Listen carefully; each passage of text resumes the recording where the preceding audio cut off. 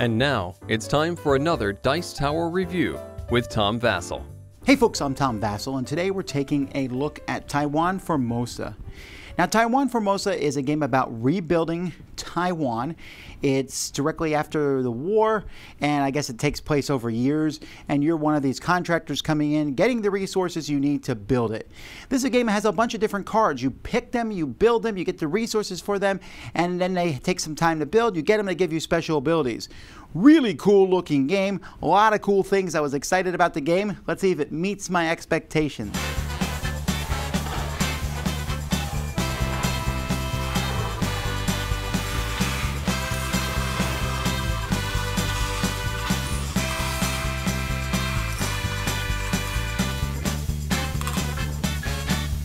At the beginning of the game, you're going to use these randomizer cards to get some buildings that are placed out here. There's 4 copies of each one. So, for example, I have 4 copies of the Tax Bureau. Each building has a certain number of resources it costs to build it. So this costs 2 bricks, a wood, and a stone. It starts at 2 time, and it's worth 6 victory points if you build it. It also gives you a special ability. In this case, when the income phase happens, everyone else will get 3 less coins. For each Tax Bureau you have, you can have multiple. Now, on a player's turn, the first thing that happens is they're going to get 2 dice. You can have more than 2 dice. You can have up to 7 dice. Each extra die is going to cost you 5 coins, so you'll simply just pay. You start with 40 coins, and you get an income of 15 per turn, so you'll pay for as many extra dice as you want. Once you roll the dice, you basically get the resources that are shown on the dice.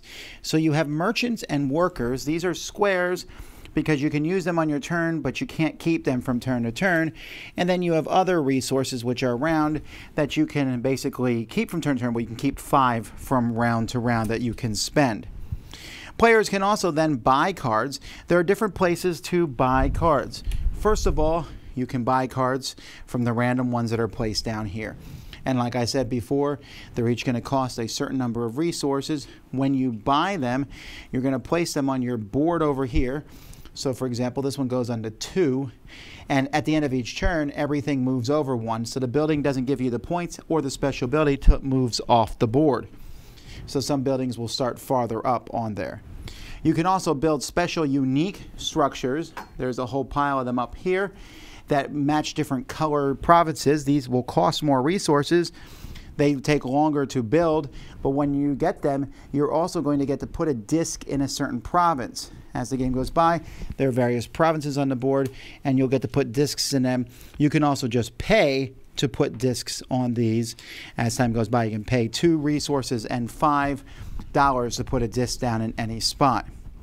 You can exchange workers and resources for a worker or merchant if you need it. You can always spend a merchant in 2. That's basically the main use of merchants, to get the resources of your choice. You can also work overtime, spending a worker and $2 to move a card that you're building farther along the track so it can get built faster. Once you're done with that, then all your cards slide. Income phase, you get $15. Keep only 4 resources, and we keep going. Now the game will end when a certain number of decks runs out, which is basically equal to the number of players. At that point, you will get points equal to your uncompleted buildings minus whatever number they're on. You will also score points for control of the different areas. Whoever has the most discs gets control of that area, and their points will be equal to the number of discs that are there. So here, purple is going to get 6 points. And that's it. That's how you play the game. Most points at the end is the winner. The art on the cards is fine. All the cards actually have Chinese on one side and English on the other, so that's kind of nice. And they have these various different things. The resources are really easy to tell apart with colors. The card quality is not terrible. It's fine. The dice are okay. They have the things printed on. I'm pretty sure it's going to rub off after a while. But again, it's pretty easy to tell them apart.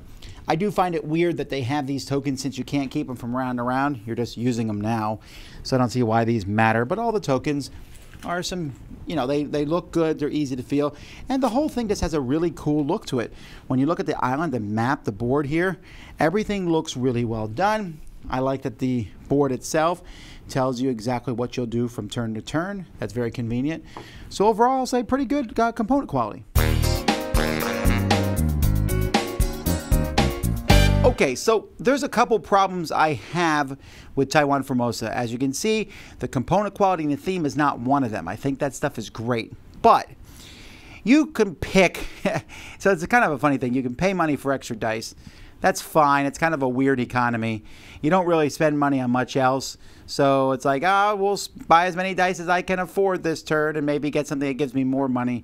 You can keep some money to switch a die to something else, but whatever. The problem this game has, so for example, let me grab some of these cards here off the board. Let's say I roll 3 wood. So I look at the cards here. This one needs 2 brick and a wood. This one needs 2 iron and a stone. This one needs 2 brick and 2 iron. This one needs 5 iron, and so on. If I roll a bunch of the wood, I'm going to look for the building that's wood. Here it is right here. This one requires 4 wood. This is the building I'm going to build. That is by far the biggest problem with this game. You roll the resources and you're like, ooh, these are the resources I get. Which building may I build? You're not like, you can't save that many resources from turn to turn. So you just look at the cards and go, I have the resources to build the train station. I'm building a train station. That's extremely problematic for me. So let's compare this to deck builders like Dominion. Dominion gives you a certain amount of money each turn. You can use that money to buy cards. You pick the cards. There's a lot of choices. Some are more expensive than others, so you might have to save up and get more money or something. This has very different resource costs for everything. You can't really save, so you roll dice and you're like, that's what I have to get. I find that extremely problematic. Fit that in, also putting out 15 building cards. Sometimes one resource, because of the building cards put out, is way less useful than the others. Then the workers. Every building you build, you need a worker. If you don't roll one, you have to then spend a resource / other things to get a worker. You can't save workers, so if you roll a bunch of them, ha ha ha ha. And I find this very, very problematic because it's just luck. This game comes down so much to luck of the dice. The area control thing, boring. Getting the cards and putting them on a time track and running them off, that's interesting. And getting special abilities, that's interesting.